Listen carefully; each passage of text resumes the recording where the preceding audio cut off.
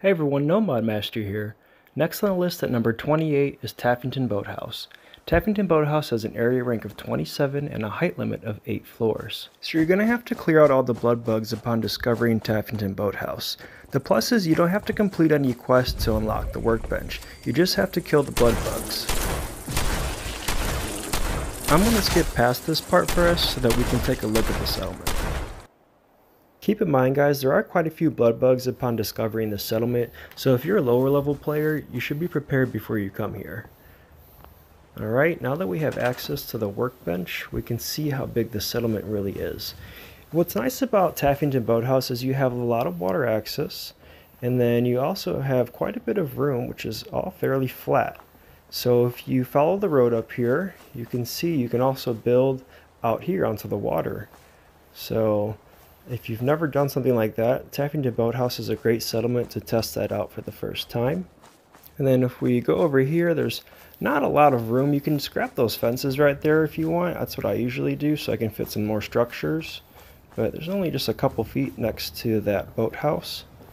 And then keep in mind guys, I already cleared this, but the boathouse has a lot of different traps.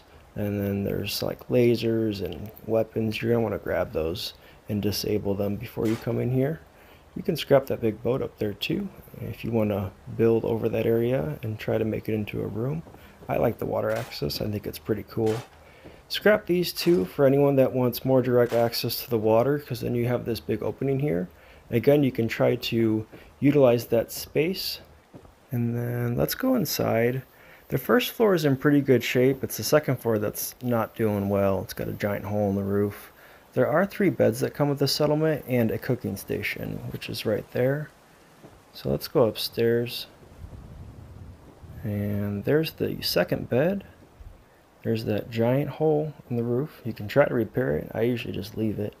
And there's the third bed. Thankfully all the beds are underneath roofs, so you're not going to get wet when it rains. There's a bathroom up here.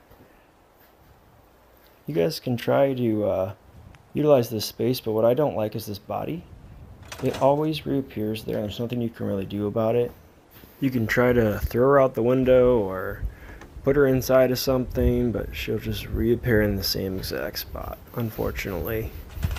So let's go check out some other parts of the settlement. Another thing to note up here is there is a safe and a couple little things there you can scrap. This settlement does come with quite a few things you can scrap. You'll get a lot of wood and steel, mostly wood. What's cool is you can re-establish this as a kitchen if you like. That's what I try to do. It actually feels cool to try to make it seem like it's functioning again. Another thing to note guys is that this settlement does come with a gourd patch, so lower level players can utilize that early on in your game.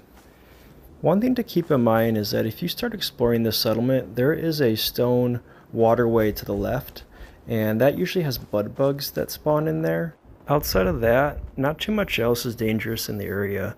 One thing to note guys is that Covenant's right over this hill by that tree, so for those playing on survival, you can use Covenant or Taffington Boathouse as a crutch to build up the other one. That pretty much concludes my video for today. Thank you all so much for watching, and I'll see you all next time.